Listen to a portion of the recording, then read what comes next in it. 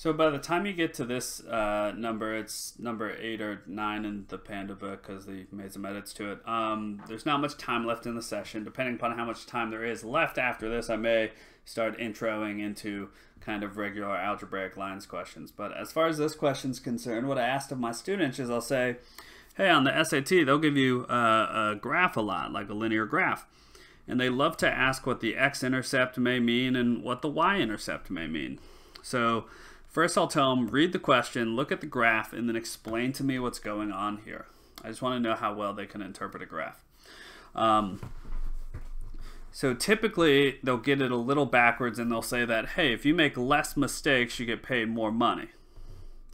And this is where I emphasize the lesson of, well, y is the result of x.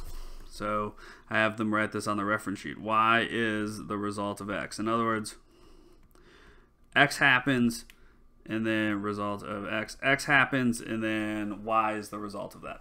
So, in other words, they're not getting paid for their number of mistakes. They're actually getting paid up front because that's the x value, and then seeing how that upfront payment affects how well of a job they do on the particular task.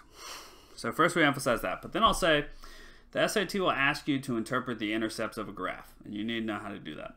So first I'll ask them, if this graph had continued, if it had continued, and we had an x-intercept like right there, how would we interpret that? And on rare occasion, kids get it right, but for the most part, I have to explain it. I'll say, okay, so here the y value is 0, and y is the number of mistakes.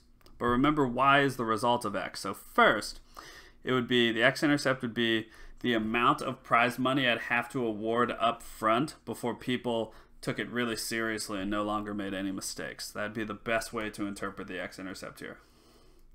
And then after I do that, I'll have them say, well, okay, well now on your own, interpret the y-intercept. And that I'll give them a lot more time to try and figure out on their own because I really want them to do so.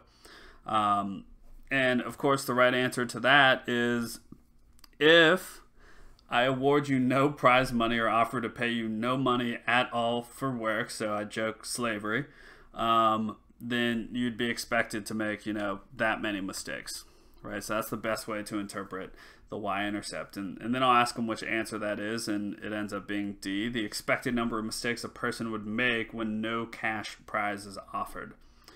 So, and then lastly, I'll emphasize, okay, well, then let's say I asked you to find the x and y intercept algebraically if you actually had an equation. So they ask about this a lot in the SAT, definitely important.